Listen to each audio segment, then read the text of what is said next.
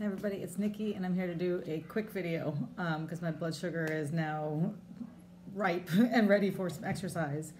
But I've got on my Libre, I've got on my Dexcom, I've got on my Guardian. My Dexcom I believe is on day 6 right now, I think it's day 6. I just started up a brand new Guardian this morning and my Libre is on day 4. So I wanted to, today's Saturday, and I wanted to take the opportunity to try to compare some numbers. And really I am very interested in the lag. So I wanted to try to catch it during a rebound to see how everything held up. And it was all the confirmation I needed, not that I was doing it for this purpose, but all the confirmation I needed that to prove to me that the Guardian is so stinking slow. It's not an accuracy issue, although it would appear that. It's not an accuracy issue, it just can't keep up. And as long as I have a pump delivering me insulin or withholding insulin based on those numbers, it's good for, in my case, it's going to be a train wreck. My Dexcom was much better than the Guardian, and I think I'm very interested to see how the TSlim does with it. It's a faster number, so hopefully that will be okay, and hopefully with those less rigid suspends than what's in manual mode on the 670, hopefully that will be fine. The Libre was a young buck is what it was. It was fast and it covered everything. And I didn't know this, but every single swipe revealed a new value. Whereas the Dexcom and Guardian are both on a 5-minute, schedule. The Libre, every swipe gives you a new value. So that was really pretty cool information. Okay, so at 3:42, and here's my rebound. Here's how my Dexcom, Guardian, and Libre held up during a rebound. And this is in comparison to my Walmart Rely On meter. It is my favorite meter. And I've tested that up against lab draws and it's done really, really well. So I really trust this meter.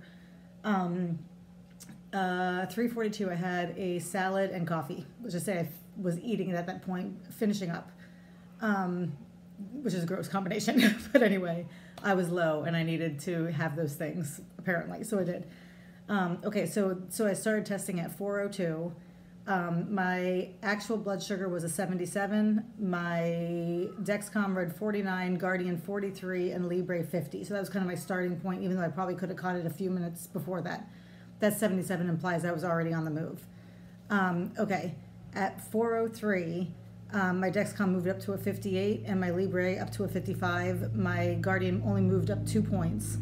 At 4:06, so this is 4 minutes after I started testing. My Rely On meter showed a 96. So at this point, 4 minutes later, 4 minutes into it, my blood sugar is back to normal again. Any pump that's either delivering or withholding or whatever insulin based on this, at this point, I should be back getting what I needed again. At this point, my Dexcom still showed a 58 with an angled arrow down. My Guardian was still showing a 45, and my Libre was a 62. At 4:11, my blood sugar, according to my meter, was a 118.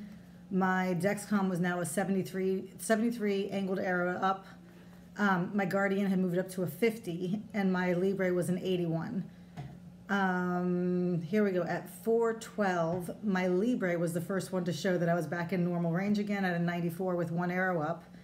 My Dexcom showed a 73 angled arrow up and 50 for the Guardian. At 4:13, so this is now 11 minutes after I started the testing, my Dexcom picked up that I was back at normal range again. It was a 90 angled arrow up. My Guardian was still at a 50. And my Libre was at a 103 with one arrow up. So that Libre is like pretty impressive. I have different problems with the Libre, but this was impressive to see it through the rebound. So at 4:13, which is 11 minutes later, is when my Dexcom showed that I was back to normal blood sugar. I'll fast forward a little bit. At 4:16, my blood sugar was a 136. My Dexcom still showed a 90 angled arrow up. My Libre showed a 115 arrow up, and my Guardian had moved up to a 61. And then fast forward all the way to 4:22. Now 20 minutes afterwards, my blood sugar was a 159. My Dexcom showed a 110, one arrow up. My Libre showed a 130, one arrow up. And my Guardian was at a 75, no arrows. Okay, so then at 4:27, I had a blood sugar of 163. My Dexcom showed 129, 2 arrows up. Libre 150, 1 arrow up. And my Guardian was at an 85 with 1 arrow up.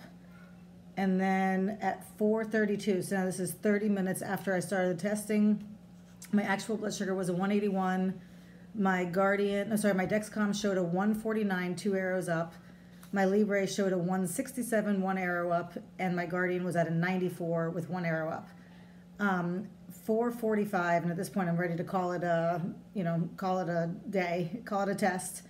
My blood sugar had finally started to come back around again. It was back to a 170.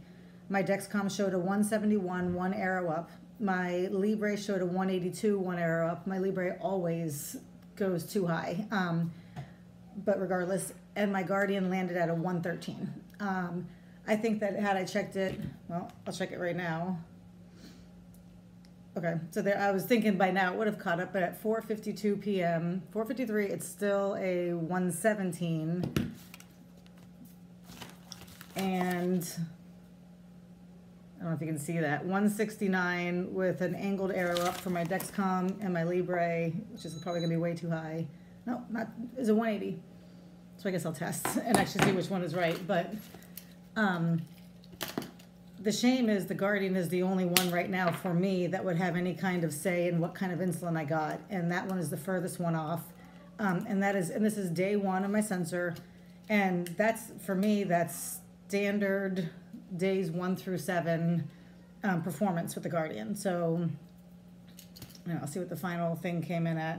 And I should be falling now, hopefully. 179, so not exactly falling. So 179, time for me to go exercise.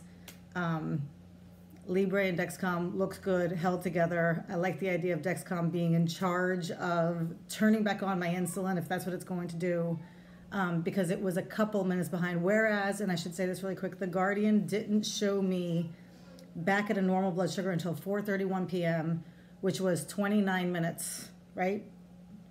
30 minutes, yep, 29 minutes after, which would have meant that had I been suspended in even manual mode and it hadn't resolved itself within that 30 minutes, it's possible that would have locked me in manual mode for another 2 hours.